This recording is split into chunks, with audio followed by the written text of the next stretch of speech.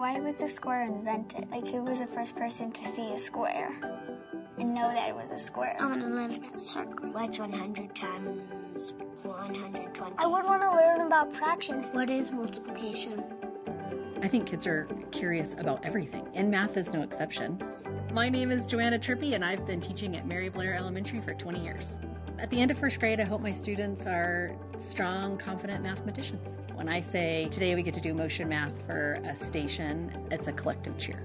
I was like jumping everywhere, just jumping on numbers, getting new ones, and over again. It's fun jumping on numbers. For me, it worked so perfectly in that math stations. I needed a computer game the kids could get onto by themselves and that wasn't going to bore them after 5 minutes or overwhelm them. There's the bubbles with numbers in it. Your fish will have a number on it. You add them or you subtract them to get the number on your fish. It makes you learn, it makes you smart, and I used all different kinds of numbers that I needed, and I made 120. Your brain's like, oh, I need to add that number and that number, but then you add it up and it's not the correct number. And like your brain just keeps going and going and going. It gives you like a crazy feeling, like it helps you learn a lot. The biggest benefit for my classroom so far has been that it differentiates for the kids. My high kids don't feel defeated because it's not repetitive, and my low kids feel like they're having success. So everybody loves to spend time on it. My kids ask for it all the time.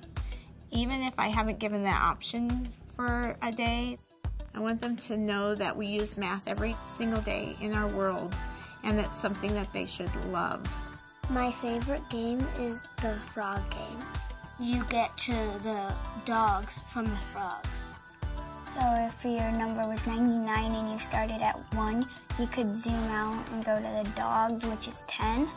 And then you would get to 90 and you would almost be at 100, and then you could zoom back into the frogs. If it wasn't 99, you would have to try to find it. Math can be scary for some kids, and some kids just don't feel like they're good mathematicians. So I think games help provide that outlet for them to feel like, wow, I can do this. It's a great way to reinforce those skills that they need in math. If a student is loving what they're doing, they're going to learn it better. Sometimes math can challenge me, and from that challenge, I learn a lot, and I really like to learn.